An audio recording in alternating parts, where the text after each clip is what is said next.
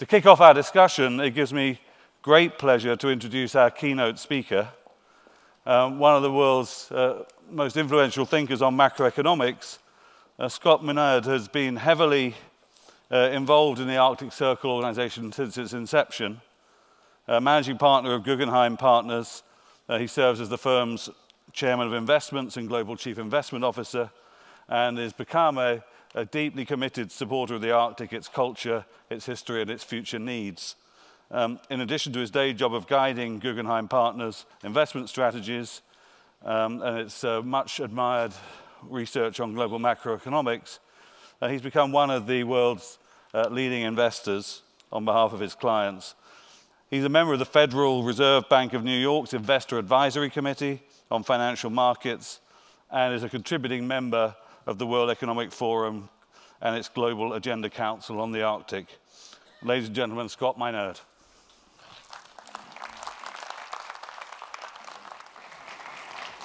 Thank you, Matthew, for that kind introduction. It's amazing to stand on this stage today and look around and to have been part of the Arctic Circle from its inception. I have to commend President Grimson on his vision, and Alice Rogoff, who 4 years ago had us up to Anchorage to discuss Arctic issues together.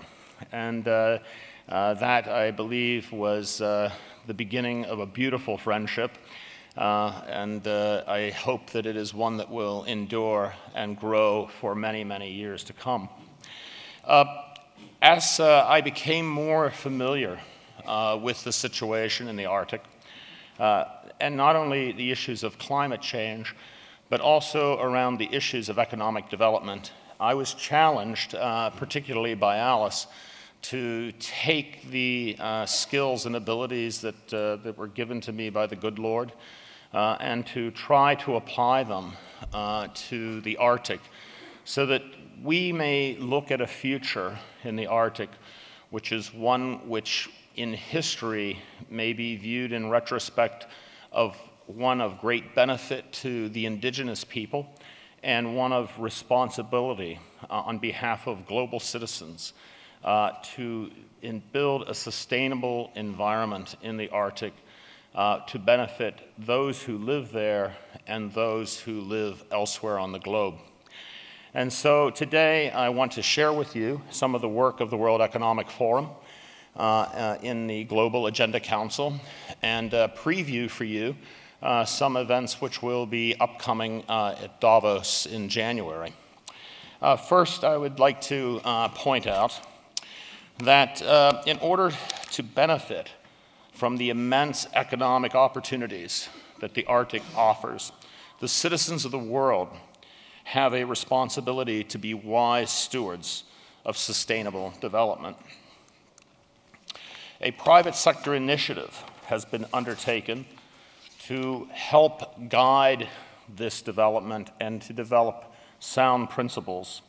It's reasonable to expect that a purely government solution is not possible. So let me tell you about this private sector initiative. We approach this complex challenge through 3 steps. It would be irresponsible to rush into development without making certain that we have a responsible and accountable code of conduct.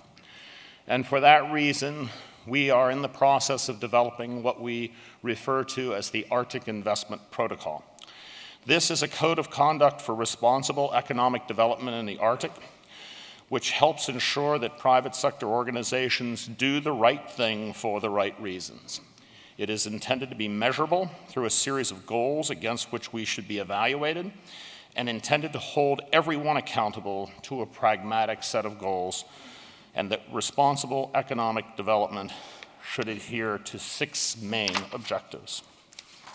The first is to build resilient societies through economic development in the North.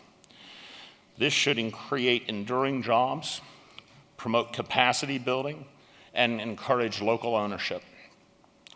It is also being done in cooperation with the United Nations to promote the UN Sustainable Development Goals and to create a better standard of living throughout the Arctic, both by the development of infrastructure and through investment in the peoples of the Arctic. 2, the second objective would be to respect and collaborate with the indigenous and local communities. The Arctic people should be engaged in an inclusive dialogue on the practical benefits from economic growth, and development should not be imposed from afar. Through active collaboration, we can reduce the economic disparities that we see in so many Arctic regions. Objective 3, protect and preserve the complex, diverse diverse environment of the Arctic. The Arctic environment is changing rapidly. As such, investment without environmental concern will not succeed. We must not follow the historical patterns of development which have left deep and lasting scars on the local ecology. We must undertake a program of development which not only respects the local environment, but enhances and protects it. Objective 4, practical, responsible, and transparent business practices. It goes without saying that all business must be conducted in a fair, legal, and transparent manner, but we should go beyond these minimum standards to set a higher bar. The Arctic Investment Protocol is to build upon sound principles, which include the International Finance Corporation's performance standards on environmental and social sustainability, the UN Principles for Responsible Investment, and the World Bank Group Environmental Health and Safety Guidelines. Objective 5, consult and integrate science and traditional ecological knowledge.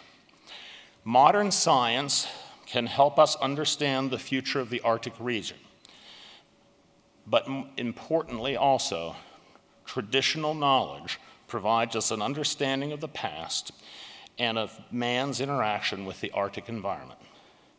We need to rely on science and traditional knowledge to navigate the rapidly changing environment.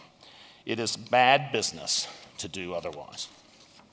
Finally, Objective 6, global cooperation and best practices.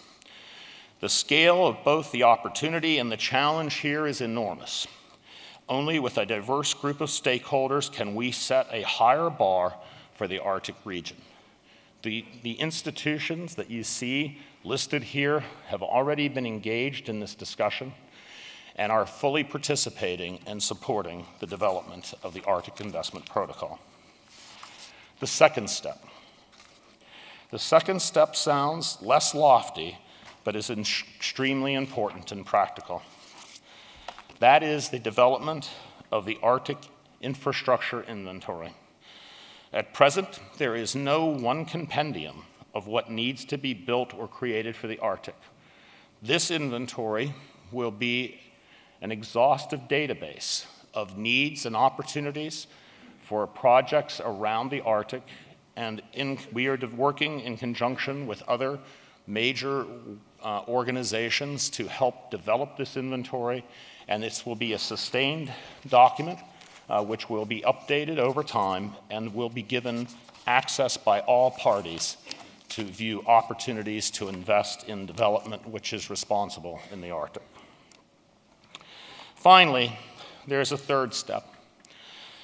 It is designed to provide the necessary financial resources to implement projects and programs for sound and responsible development in the Arctic. Step 3 is the implementation of an Arctic Permanent Investment Vehicle. Our goal will be to create a new permanent investment vehicle which can provide funds for projects and initiatives which will positively impact the Arctic. One of the key considerations and an absolutely necessary precondition to receive any funding from the Arctic Investment Vehicle will be an absolute adherence to the Arctic Investment Protocol. The Arctic Investment Protocol is not a perfect standard. It is not the highest standard, but it is a higher standard than we operate today with.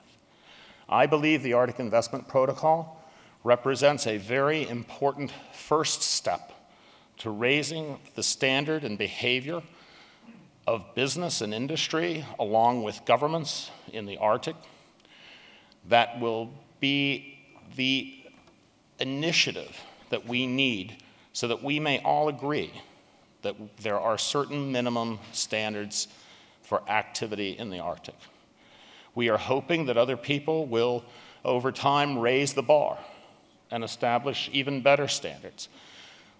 But the advancement of the Arctic Investment Protocol at this time is an opportunity to take responsibility on the part of the private sector to protect that part of the world which is extremely important to all of us.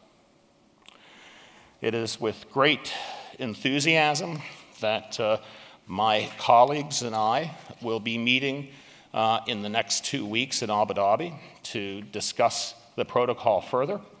The protocol has been circulated and vetted by a large number of stakeholders, and in January, it is our intention at that time to publicly announce the final written protocol, which will at that time be endorsed and witnessed by many players throughout the world. Many of the largest corporations in the world, in conjunction with a number of non-governmental organizations, have taken it upon themselves to voluntarily agree to an operating standard which is higher than that which is currently required and consistent through the Arctic. Let us commit ourselves to the advancement of this protocol, and let us not let the objective of reaching perfection stand in the way of obtaining the excellent. For it is time for us to move, and we must move quickly. President Hollande has given us a challenge, and he is right. We cannot wait. And the Arctic Investment Protocol is our opportunity now to step forward and take that first step. By the faithfulness and grace of the Almighty, we cannot fail, and by His provision, we must rely to succeed. And so we shall walk together in this endeavor and join hands and hope that we may look back in history and we will say that this was a pivotal moment and that it was at this time that mankind stood up and took responsibility and created a new future for the Arctic. Thank you.